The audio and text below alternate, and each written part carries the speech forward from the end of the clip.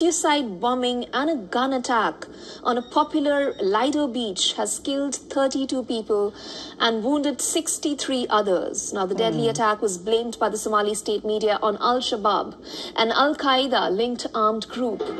The police and the witnesses say that the bomber detonated the explosive on the busy beachfront before the gunmen stormed the area. After the attack unfolded, harrowing visuals showed the dead bodies scattered on the beach as people ran for the cover to safety.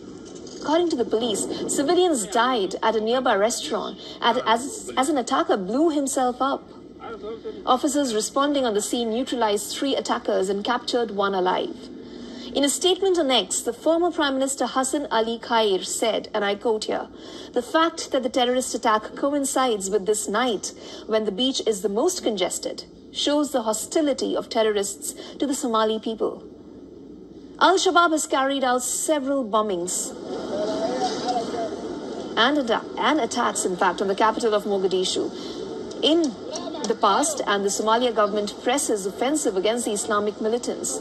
It controlled a vast area of Somalia and launched significant attacks on the military and government targets before being pushed back in a counteroffensive in 2022.